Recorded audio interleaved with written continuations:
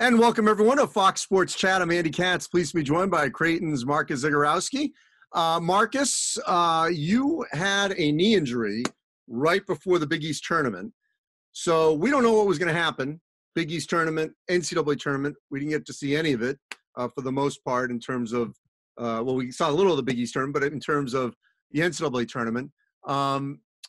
What were the chances that you were going to really be able to play in the postseason? 0%.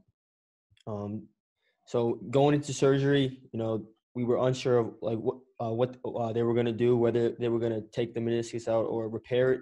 And through the MRI, you couldn't really tell. And then, it was kind of a surgery decision, like why they were, scoping me, and they decided to repair the whole thing. And it's honestly worked out, the best, for me in my career. They can, you want to repair the knee, but it's also a longer timetable. You're out like 3 months, so I was not going to be able to play in the NCAA tournament or obviously not the Big East.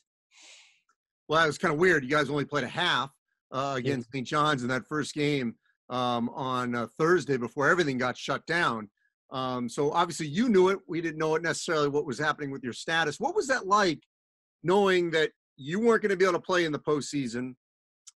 This whole uncertainty that was going on, your team's only playing a half of basketball. What were those hours like? Yeah, it was crazy. I experienced like every emotion in like 48 hours. Winning the regular season championship in the Big East, that felt amazing. And then one of the last plays of the game, I do that to my knee. It's like you go from the highest to the lowest really quick, and then I'm unsure of like what's going on these next few days, whether it actually is an injury where I'll be out, and then with the virus thing going on, it was hectic, and obviously not being able to play it hurt the most. And then but I was still looking forward to seeing my teammates go out there in the Big East, still make a run, and go out there in the March Madness and still make a run. And that also hurt, but it's bigger than us. And honestly, with my injury, it probably happened at the right time. So you're also in a very unique situation because a lot of players I've been talking to, they're trying to work out at home. A lot of them don't have any access to a basketball hoop, whether that's privately or certainly they can't publicly. But you've actually got a rehab, and most high-level athletes do that in a facility. So you're at home in Massachusetts. How are you going to rehab a knee injury to get ready for what we hope is a season in November? Yeah, I mean, good thing for me, like the first 4 weeks, you can't really do much.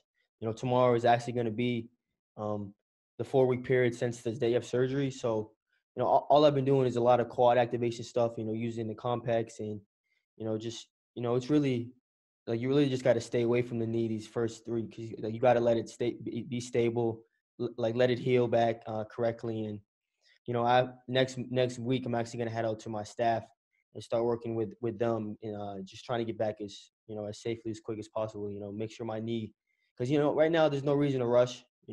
It's early, and but yeah, also I've been FaceTiming my staff as well. They're just making sure I'm doing the right thing with my knee, and it's been good so far.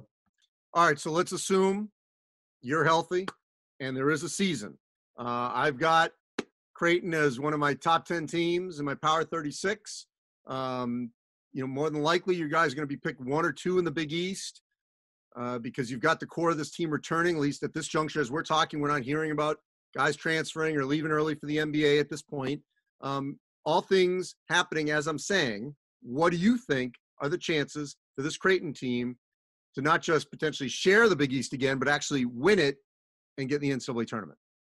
Yeah, I mean, obviously, I think, we're going to be a really, really, really tough team to play next season. I don't want to go in and say, oh, yeah, we're going to win it. That's not how it works. Last year we were picked 7th in the Big East, and we actually finished 7th in the country. So, all that preseason talk, it's kind of cool to see, how far we've came and all the work we put in. But, our mindset going into next season is, we have unfinished business, and, we still don't have, last year around this time, we weren't talked about at all. And, just because we're talked about now doesn't mean we can kind of get complacent. We still got to, have that chip on our shoulder and still go out there and, try and beat guys down. Well, Marcus, I wish you a very safe journey to Omaha.